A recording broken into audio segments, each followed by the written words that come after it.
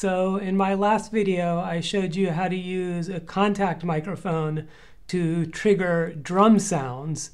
And in that video, I had two microphones. Each one was connected to its own sound. So I think I had one mic controlling bass drum and another mic controlling snare or something like that. And so the obvious follow-up question is, can I use just one mic to control multiple drum sounds? And the answer is yes. You just need a few different timbres. Okay, so in another previous video, I showed you this stroke classifier software that I wrote. And so we can use this. And so the way this works is that I can train this software to recognize different timbres. So I'll start by training timbre number 1, and I'll use this mallet to do that. So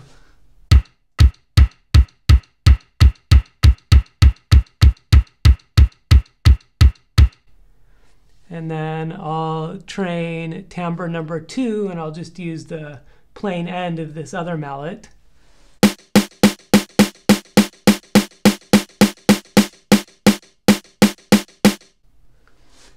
Okay, and then I'll save those, and now it should be able to tell the difference between this mallet and this mallet.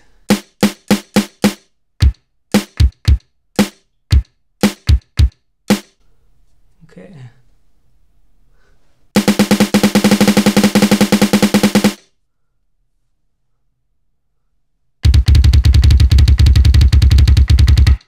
And so the way this works, which I showed in the video about this stroke classifier, is that this software kind of sends OSC messages, which I receive in max MSP, and then I kind of use those messages to either trigger the bass drum sound or the snare drum sound, depending on which timbre was recognized. And so maybe I should point out a couple of the downsides to doing it this way. One is that there's just a little bit more latency, which makes it a little bit harder to play perfectly in time. The other is that this method isn't as good at figuring out how hard I struck. It does try to figure out, but it doesn't do a great job of it, which is why I have all the sounds that I have coming out now are the same loudness, regardless of kind of how hard I strike this. Yeah, one other limitation to point out is you can't really play two sounds at the same time because it's just one microphone. But yeah, aside from that, it does work relatively well.